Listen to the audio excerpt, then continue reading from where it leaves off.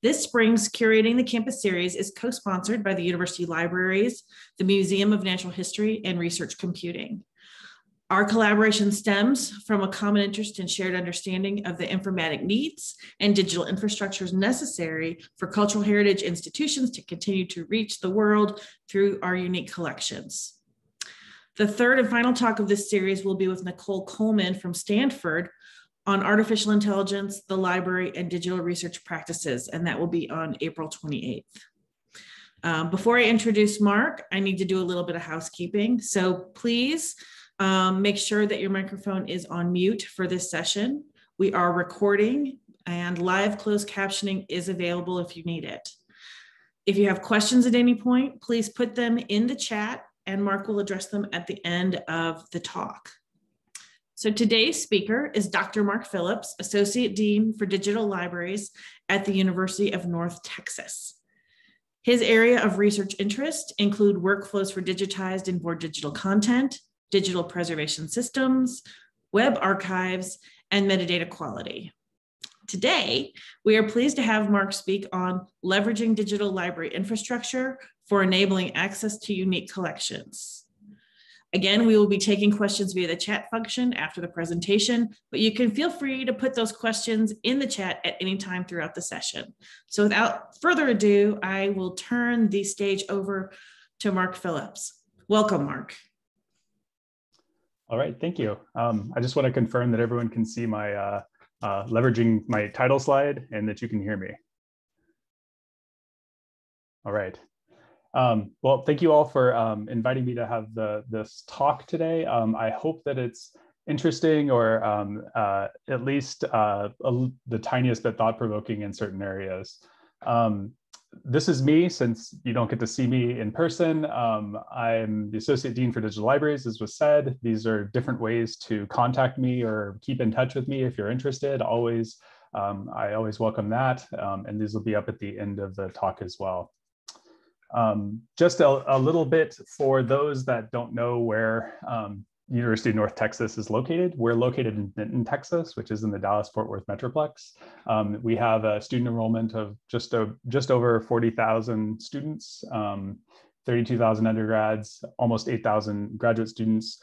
We are a university in the University of North Texas system, which is one of 6 university systems in Texas. So Texas is unique in how we do some things, and we're one of the many university systems. So we're not part of the UT system. We're not part of the Texas A&M system. We're a system to ourselves. The UNT libraries, where I call home, is we have 6 different locations. 2 of those are remote storage facilities, and then we have 4 branch locations on our campuses. We have roughly 60 librarians, 92 staff, and we're the 2nd largest student employer on campus, which is always exciting. We have a standard collection metric of around 3.9 million items, and you can reach our library website at the link there if you're interested. And so a little bit about my background. So I've been working at the UNT library since I started as a librarian in 2004. I got my master's at UNT in information science, library science, and started there right after that. And I've been involved in digital libraries from the very beginning. And I was lucky enough to kind of get in at the very early stages of some of the development on digital libraries, and have been working in that space the whole time. I got into libraries because I was really interested in combining my kind of interest in computers and technology with organizing things, making things available, and sharing those with others. And as was discussed earlier, some of my research interests, I'm really interested in web archiving, digital preservation, and then over the past few years, I've really gotten interested in understanding the metadata that we're creating for our digital cultural heritage collections. So the biggest component of my day job is working with all of the infrastructure and the projects around what is called the Portal to Texas History. This is a platform that we've been building for over 15 years now to host collections, cultural heritage collections for institutions around the state of Texas. Currently, we're hosting over 430, almost 440 different partner institutions around Texas and hosting over 1.6 million items freely available to anyone to access. We also have the UNT Digital Library, which fits into kind of the portfolio that I work with, which is all of the university output and things that don't directly fall within the Texas history scope. Very similar kind of interface. We're just shy of 900,000 items from 33 partners across the UNT campus and hosting collections there. We also work with the Oklahoma Historical Society to operate the Gateway to Oklahoma History, which is a collection of primarily newspapers and photographs from their deep collections up in Oklahoma City. And we've been working with them for about 8 years on hosting their collections within our infrastructure. In total, these three kind of platforms build the UNT Library's digital collections. And so we're hosting and curating and managing just over 3 million unique digital objects. And so we have just over 3 million metadata records describing items. And so it's starting to become a very large operation to manage and deal with. But getting back to the kind of the title for my talk, leveraging digital library infrastructure and for enabling access to unique collections. And I'd like to take the unique opportunity as speaker to amend my title. And so I would like to insert digital in there one more time and to talk more specifically about unique digital collections as opposed to just unique collections. So the focus on the first part of this will be more so on the unique digital collections that we're providing access to as opposed to other kinds of collections. And so when we start to think about what are our kind of unique digital collections, and I think the digital in there is important at this point in time. In the future, it might not be because it differentiates in our mind some of the notions of legacy collections versus current and new and future collections that we do. Oftentimes when we talk about leveraging digital collections, and especially when we talk about unique digital collections, most of the times folks are talking about digitized versions of unique analog collections they have. And those are amazing, those are important, those have, there's nothing wrong with those, but I think that there's also a component that should be talked about more in large research libraries about what we're doing in the scope of collecting born digital content and what that looks like for a research institution, so that when we're 50 years in the future from now, we are looking back at things we collected in the digital formats, as opposed to looking back and saying, boy, we should have collected some stuff then. So what does it mean to build unique digital collections? And so that's kind of what I'm going to talk about, some of the different examples that we've kind of worked on here at UNT, just to kind of get some of the ideas flowing. So naturally, most of our institutions have been curating the output of our university for a long while. Most institutions have some sort of institutional repository for managing the published research output of the university. Ours is called UNT Scholarly Works. It's a collection within the UNT Digital Library. Most of our institutions have moved completely to to electronic theses and dissertations. We have done that as well. We started in '99, and we've also done a retrospective digitization, but we host all of the newly published theses and dissertations in the library and manage those. Another born digital collection. Many of our institutions are also managing research data in a variety of formats. We have the UNT Data Repository, which is a collection within our digital library and serves to host things like Twitter data sets from Hurricane Florence or other kinds of research output that would be interesting for preserving and making available to users, especially out of the output of grants. We're also working with our Grants and Contracts Administration to to document in a more systematic way the funded research projects that are coming from the federal government, and to make sure that we are meeting the requirements for those grants and the data management plans. And that's something that's actually just started this year that we're working with. So we're taking data management plans, archiving those in the digital library, and then as we go through 1 year, 2 year, 3 year after that, we're going through and creating data bibliographies for those items. We're also working with trying to collect university memory around events, especially this last year. This has really come into play, where we're trying to engage with the student population, the alumni, and community members to help document Denton or help document the university in the ways that they see it and the methods that they're used to. And so we do this with an app which we call the Keeper app, which is an open source project that we also share. And it's just the mechanism for allowing people to contribute content, digital content to the university, and then that gets accessioned through our special collections and added to our university archives as a specific collection in the UNT Digital Library. But that's another example of kind of born digital collections that we're working with.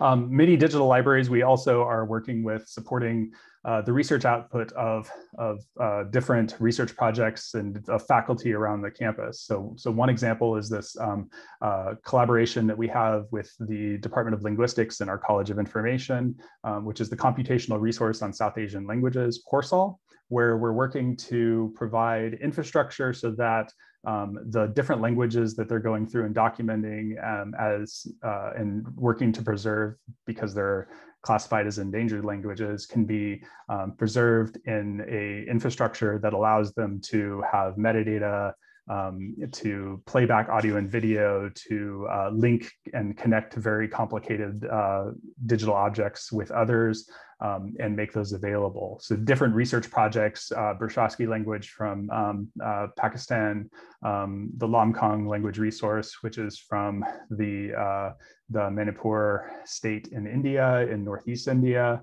are just two examples.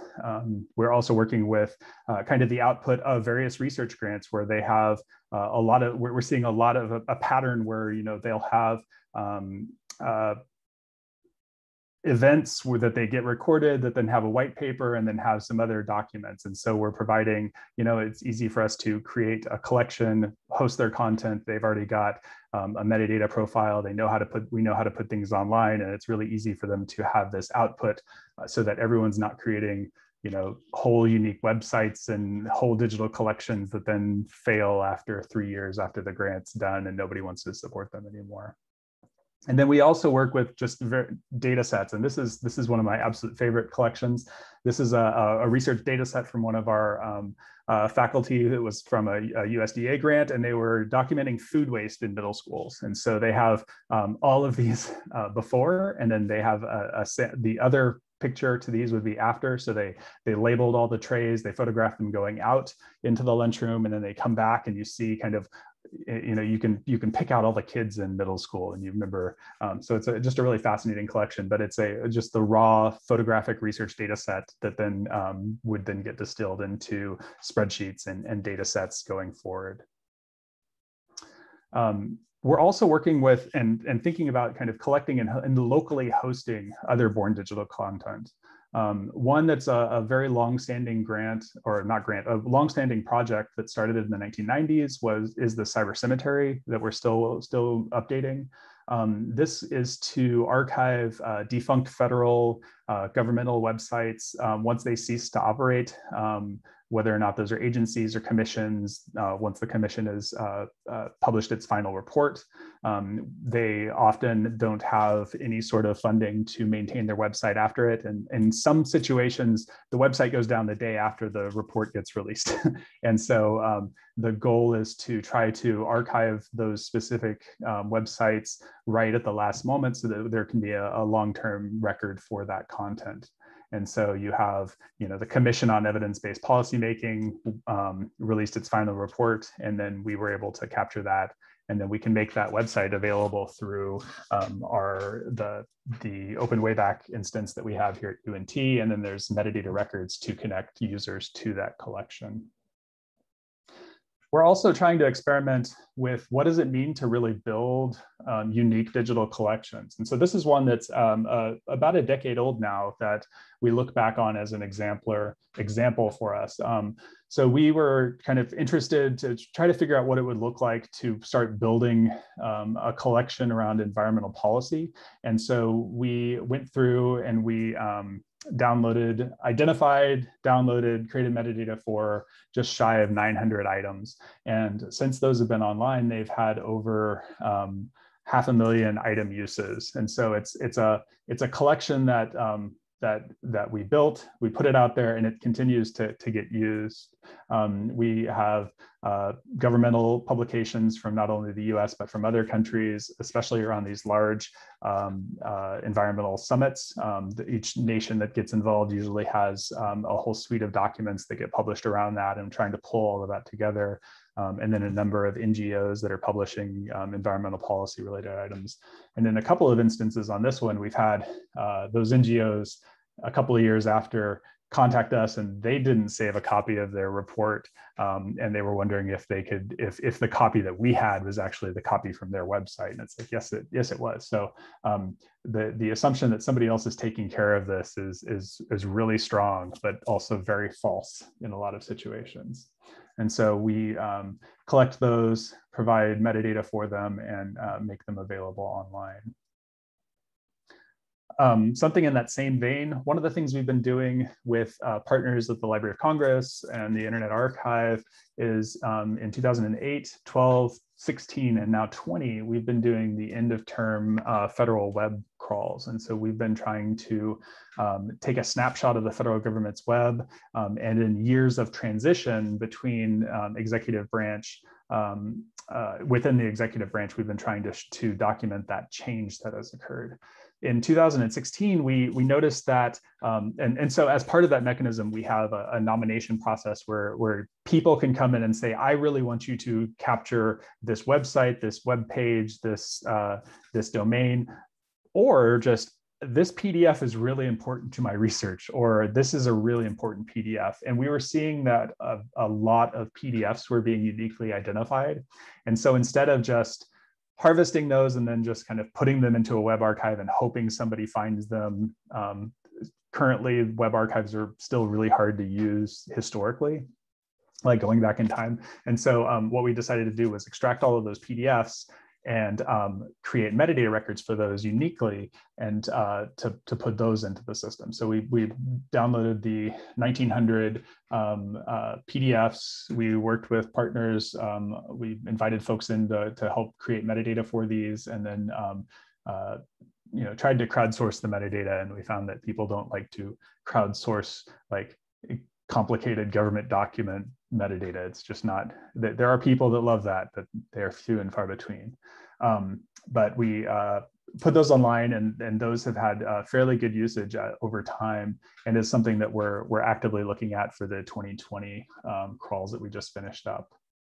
This led us to kind of start thinking about how do we start working with the output of these web archiving projects. That we've got tons and terabytes of data, and it's unless you know it exists, it's really hard to go through and find it. And I think the super obvious kind of duh moment for me on this was we were very happy. We were talking that we had the 9/11 Commission's website is redirects to us. We have this the Financial Crisis Inquiry Commission is located with us. We have a partnership with the National Archives, yada yada yada. And then I got asked the very simple question of, I couldn't find the actual report in your digital library. I could find the website, but I couldn't get a link to the report. And it was like, oh my gosh, that's like the whole purpose for these websites to exist is to create these reports. And we're not explicitly pulling out the reports and archiving those or describing those. And so that's something we're then trying to do is go through and provide kind of a first level metadata record for all of the reports within the system. Some of them are very popular titles that the Government Publishing Office has released as books, but a lot of them aren't. And so they don't have the standard library infrastructure around description, OCLC records, MARC records at the Library of Congress, records at the Government Publishing Office. And so this helps kind of put them out there in kind of the bibliographic space in a way. So we are also then able to relate these reports to the specific websites. So this report is part of this website where we captured that, and then users are able to get to that website if they're interested. We were really interested in trying to explore this a bit more from a computational standpoint. And so we worked with some of our at the time, there was a professor in the computer science department at UNT who has since moved on to University of Illinois at Chicago. And so we wrote a grant to IMLS for a research grant to explore how do we extract these content-rich PDF documents from various web archives and try to do it in an automated way, because there's just millions and millions of things that could be useful within these archives, but how do we actually get to the stuff that's the most useful for us to describe? And so we worked with, had a kind of a two-part process where we were working with the machine learning track. There was a bunch of really cool machine learning stuff, but then there was also this qualitative track with publication selectors to understand what it is that they're actually doing when they're saying, like, we should put this in our collection, and trying to get at that around 3 different data sets. We had the institutional repository use case, where most institutions are documenting some, if not all, of their university websites. That's a rich possible use for this kind of thing, where we could extract the publications that the faculty aren't sending to us and get those added to our collection. So many universities would benefit from this.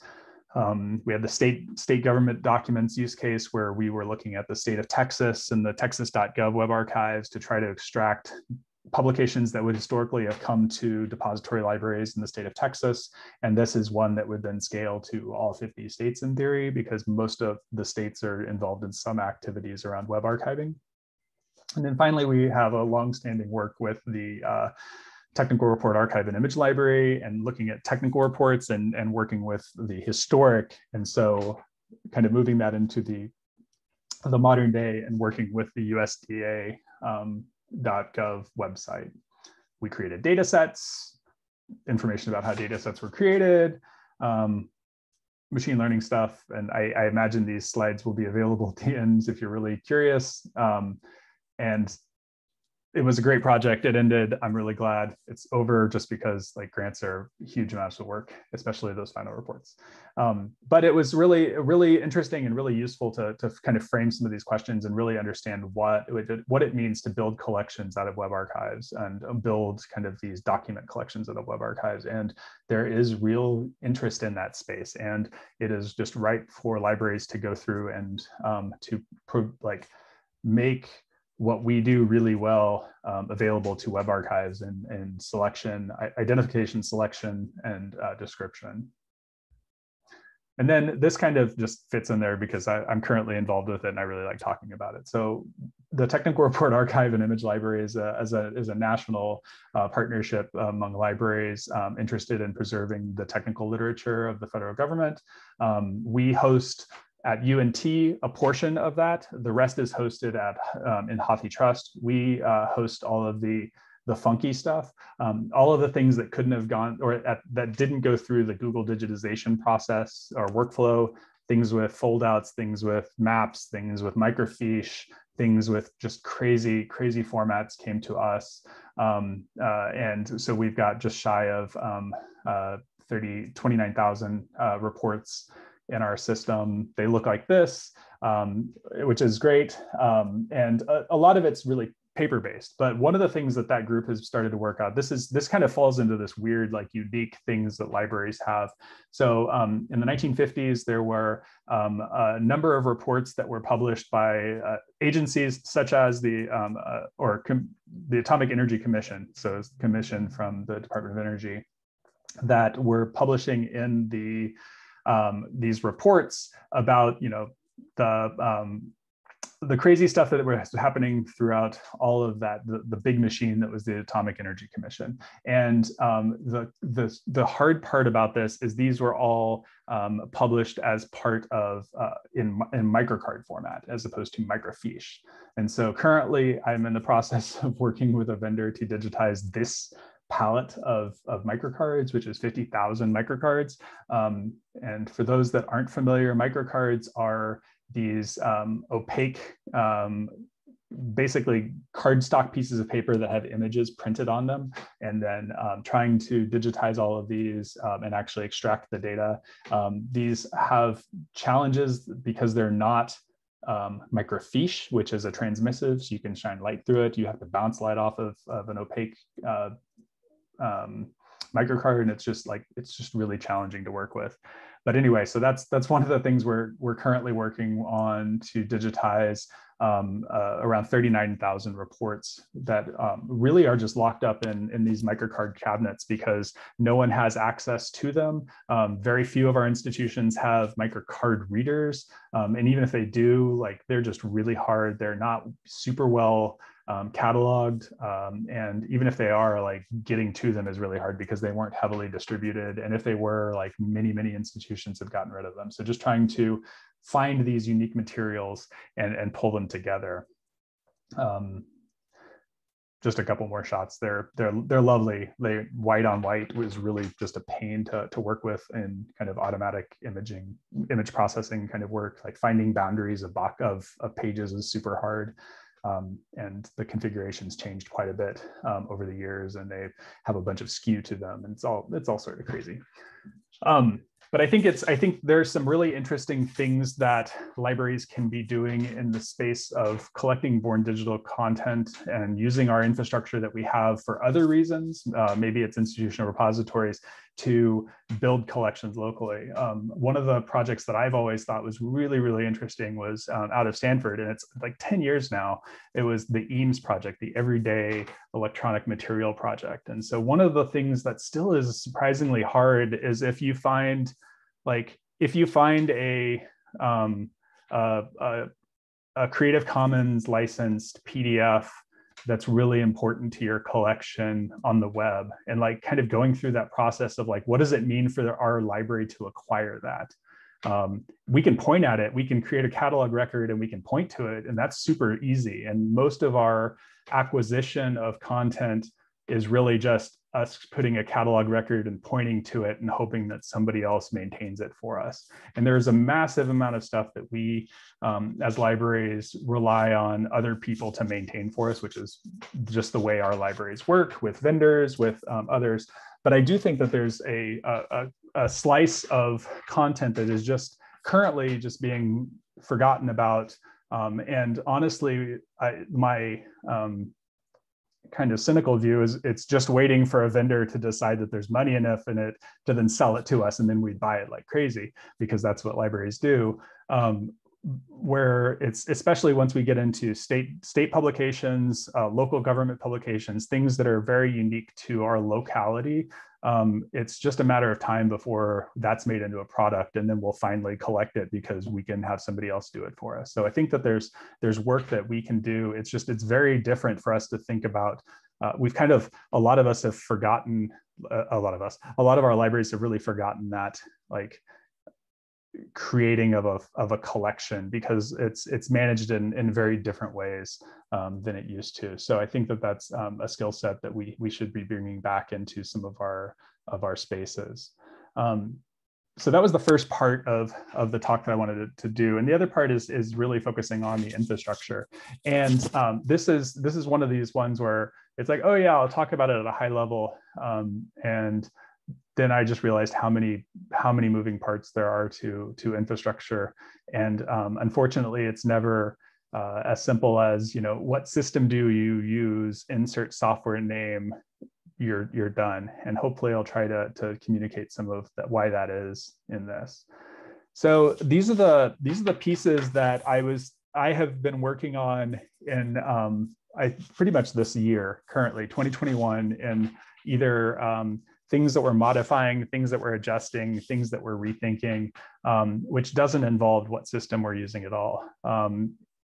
discussion on like what we're doing with unique identification within our digital objects. Those are decisions that need to be made outside of software. How are we handling controlled vocabularies, both locally developed controlled vocabularies, shared vocabularies for things like subjects? What happens whenever you want to use a controlled vocabulary, but you need to add extra terms to that? Then do you have like, how does that work within kind of a shared linked data space?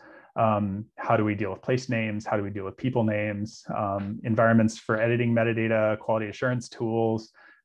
We've been doing a lot with our feedback system because it's a new opportunity for engagement with users through our digital collections, which sometimes, at least in our institution, is just a different subset of workers in the library than our traditional kind of ask us reference librarian folks. And for better or worse, it's just infrastructure we need to have in place.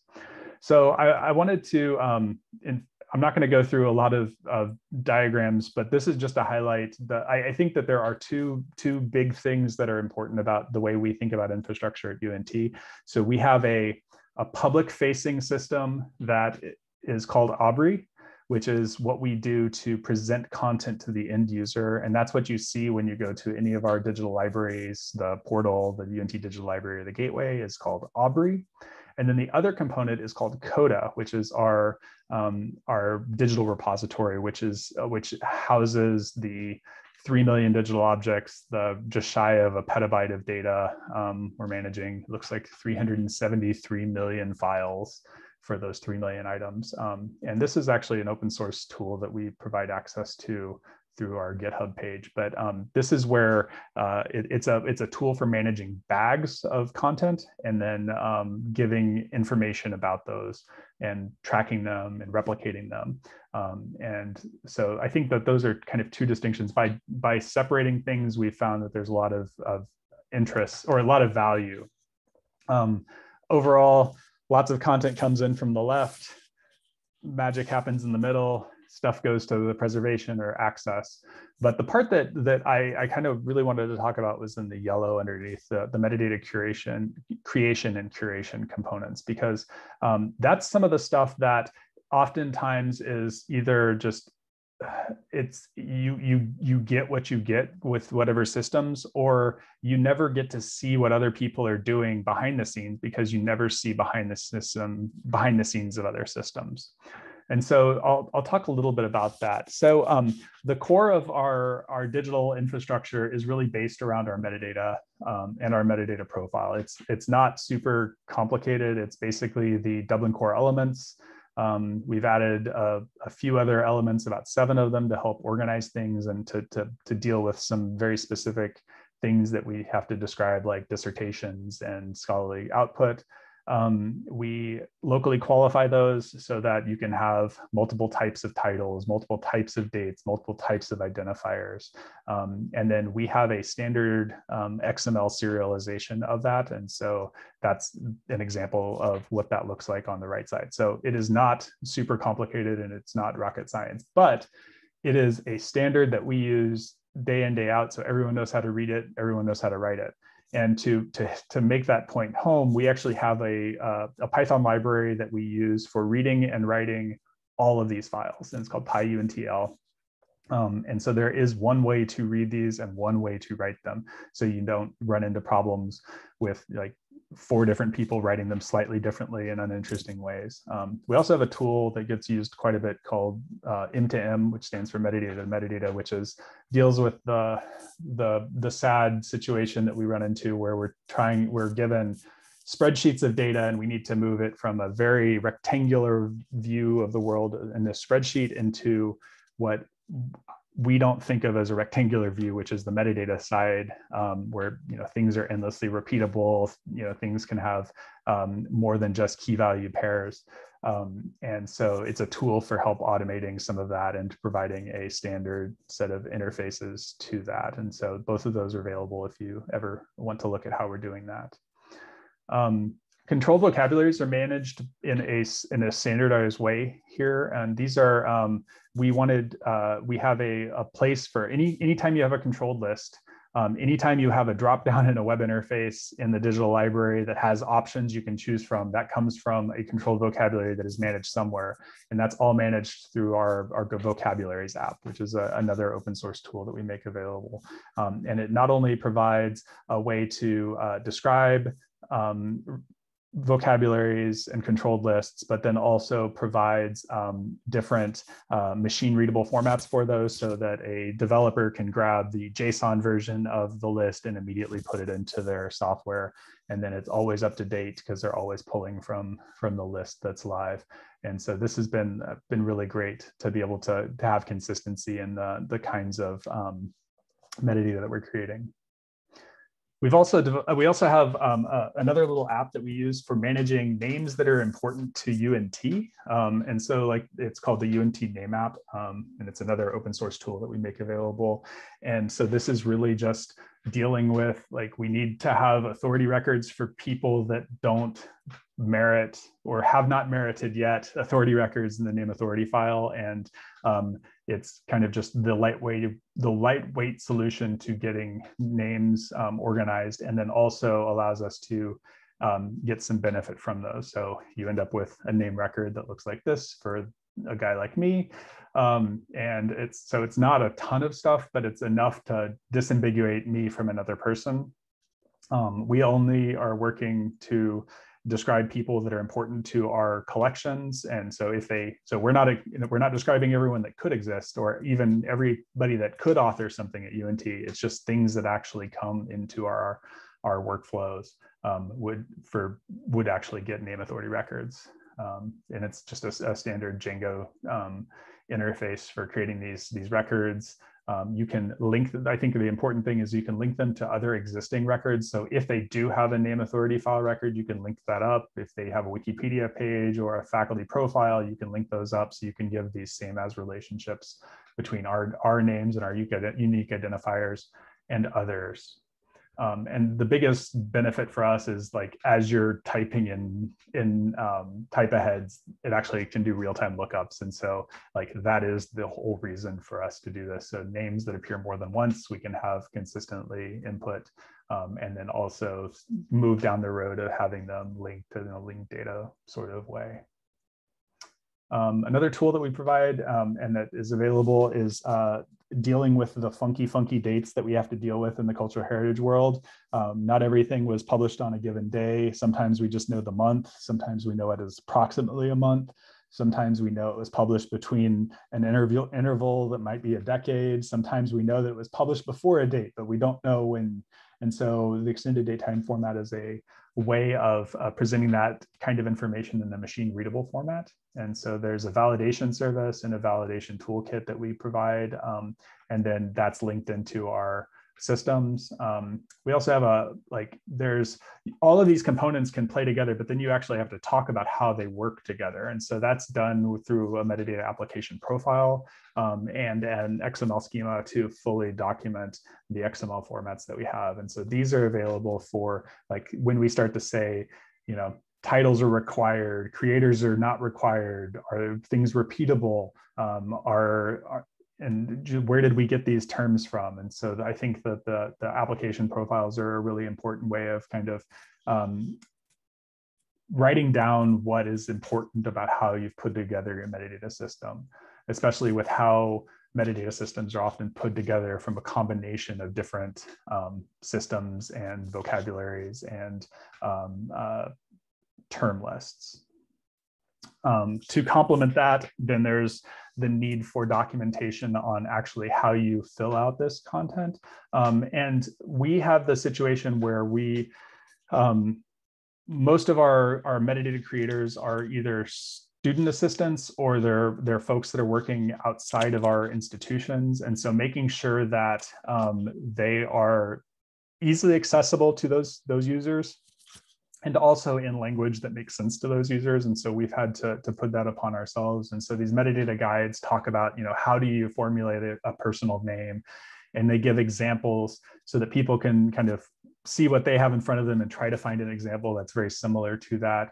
And these get constantly updated as new things come about and we run into new kinds of problems, or we start working in areas where our assumptions are challenged about how names are formatted or how place names are documented.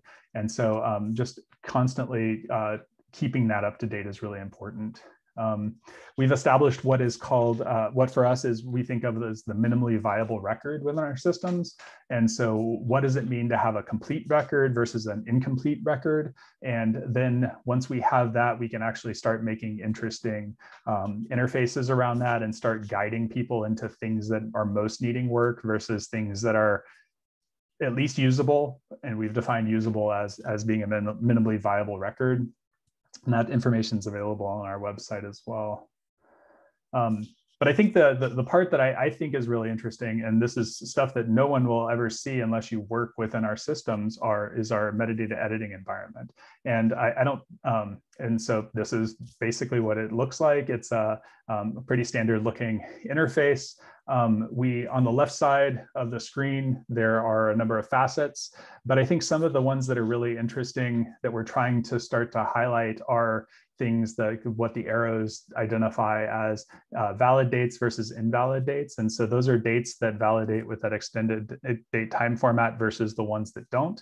And the same thing as like records that are complete versus records that are incomplete. And so you can start to already say, if I need to work on something, what's the biggest bang for my buck? Well, I can focus on either complete records that have invalid dates, or records that are available to the public that have invalid dates, or records that are available to the public that somehow are incomplete records.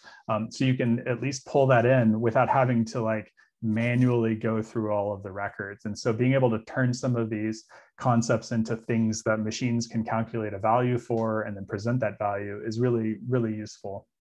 So we're presented with a kind of a dashboard page for an object, and you're able to view the object, look at its history for the metadata edits that have happened to it, get a timeline for how long it's been in the system and like what's been happening, and then a nice, easy view to be able to understand what's going on with the record itself.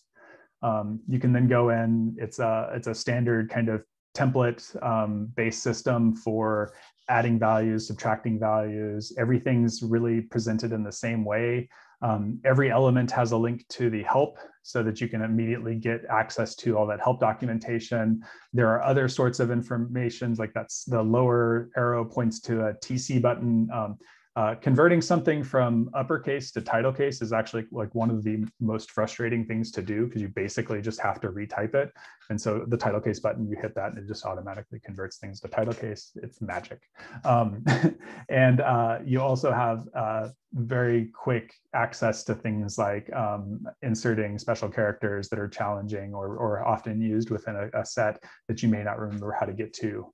On the right side of the record, we also have this little, what I call the sidecar, which provides an overview of the fields, the number of instances of that field, and then it has green for, so the colored buttons are the ones that are part of that minimally viable record, and green means you have at least one value. And if it's red, then you're missing a value. And if it's yellow, that means there's some sort of problem, such as this little modal that pops up that says some dates are wrong. And then this other one that says some of your controlled vocabularies are wrong. I showed the drop downs for names that are based off of our name app. So as you start to type parks and, you can see where that value pops up in the list. We have tried to integrate things like the controlled vocabularies from Library of Congress under genre form terms, musical forms. There's about a half dozen, the legislative indexing vocabulary that we've used for a number of projects. And then we've also got other controlled lists for things like time periods for our Portal Texas History that are available as modals within the system. And then we also have kind of modals for identifying place points in specific spots, so you can actually geocode very easily items. So one of the things that and this is the last section I'll be able to talk about.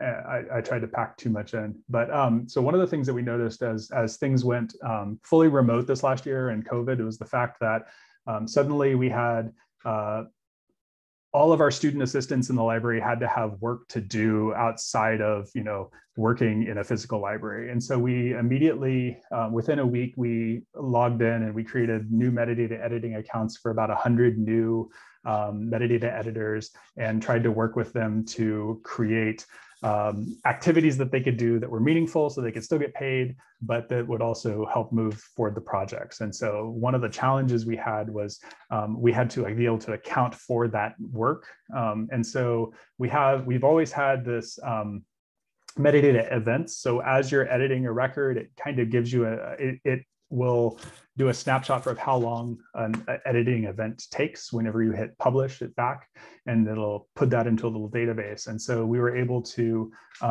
go through, and so this is the activity for a specific day.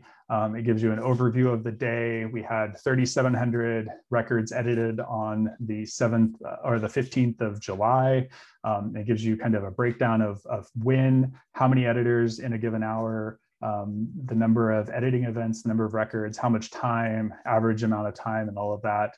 You can see which users were most active. So if you're trying to account for your student assistant's time, you can do that. You can go into that student's time records and see what they accomplished on, like July 15th. This user has edited 100 different records and has 103 events. You can see when they were working. So you can say like, oh, they said they were working, 9 to 3 with an hour lunch break, and you can see evidence of that within the system. So it's been really helpful for us to be able to allow folks that are not used to managing metadata students to actually do that while we were in this COVID situation. And I am not at all going to be able to talk about the metadata analysis and quality other than say we've got tools for that. We've got 3. One is Count, which basically gives you counts of records that have a certain thing. So show me how many records have a description. Most of them have 2 descriptions, some have 1, and then 46,000 don't. We need to work on those 46,000. And you can use that in really interesting ways. Facet gives you facets, like what are all the unique values. You can highlight white space in them and help you kind of work with identifying them. We were really big fans of OpenRefine, but couldn't figure out a way to get records out, get it into OpenRefine, fix it, and move it back in. So we just took the concepts within OpenRefine and moved it into this infrastructure. So clustering will give you clusters of things that are probably important to put together.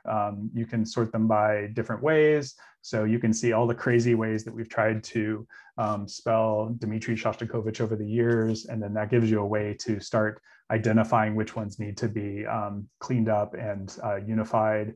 And it also gives you things that probably should be put together, and gives you suggestions on which ones might be the right one versus the wrong ones. And then once you click on one of those, it just gives you those records that are the problems. You can also play with different kinds of algorithms, and you get different variations of the terms back. You can look at all of the things that have as you move metadata around, errors occur, and it is just the reality. And so being able to find those errors is really important. And that's one of the things we've been trying to work with. And so these are all of the subjects that have single letter values. And so you can go find that subject that is G and see, like, does it actually need to be there? Or was it just a typo that got somehow converted as a record, went through many different transformations over the years? Same things with applying a mask to things instead of direct dates. And once you start doing things like that, you start having to sample things in different ways because you get tons and tons of values. So anyway, it's part of a metadata ecosystem that we're working on. And I think that this is really kind of an important piece of that infrastructure that is often so far behind because most people are really worried about, like, what does it look like to the end user? But I think that just as the technical services mark the infrastructure we have around the bibliographic metadata is so important, I think that is equally important in the digital library space, but often is overlooked and kind of not talked about, partly because it's not as interesting to some, but then also it's often behind the system and nobody ever sees it. And so nobody talks about it. So that's partly why I wanted to talk about this today. So in closing, before some time for questions, is what we've been trying to do at UNT is build a single infrastructure that we can use for kind of any new digital collection that comes in. And for us, it's really easy when a faculty member comes to us and say, I have these digital items, do you have a place I can put them? It's like, yes, we can create you a collection. And here are the basic services that it provides. And here are some examples of your colleagues' collections, and you can go talk with them. And that's been really successful in not only helping the faculty, but then also building collections and building resources that the library can then manage in a cost-effective way over time, which is, I think, is really, really important. We've tried to move the conversations so that people are focusing on what they want to do as opposed to how they want to do it. And so like in our special collections area, they can just focus on what makes the most sense for them to spend funding on, to digitize, to collect, to preserve.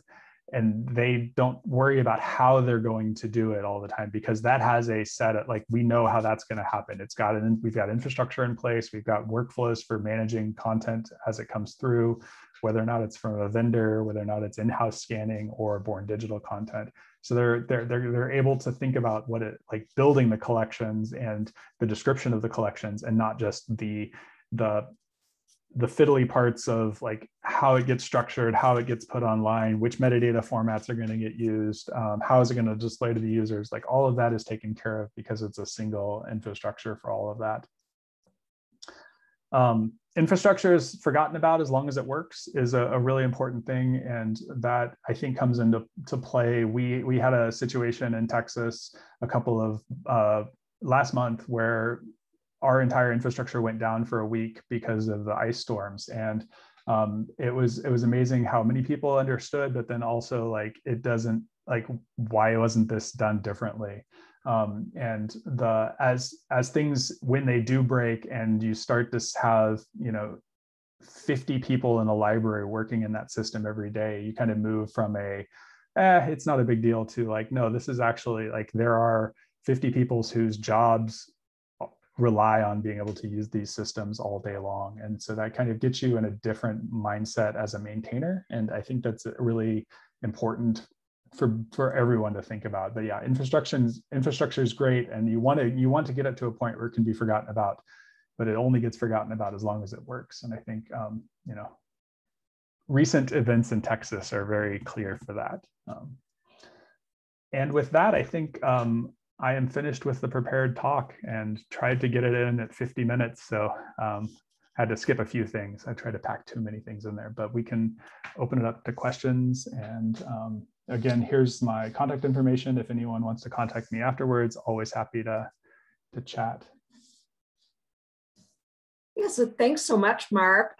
Everybody, let's thank Mark for a really thought-provoking talk on what it means to steward digital cultural heritage collections today. I think we heard about some really interesting approaches to dealing with challenges like obsolete formats, like microcards I had totally forgotten about, and incomplete and imprecise data. And the things they're doing to make these documents and data accessible to users of cultural heritage material. So we'll now move into the Q&A portion of the talk. Just a reminder that you can put your questions into chat, and Cindy Edgar will be moderating them for Mark. Great, thank you. Mark, we did have just more of a comment first from Gary. Says that if you're still looking for a solution for digitizing your microcards, he may have a solution.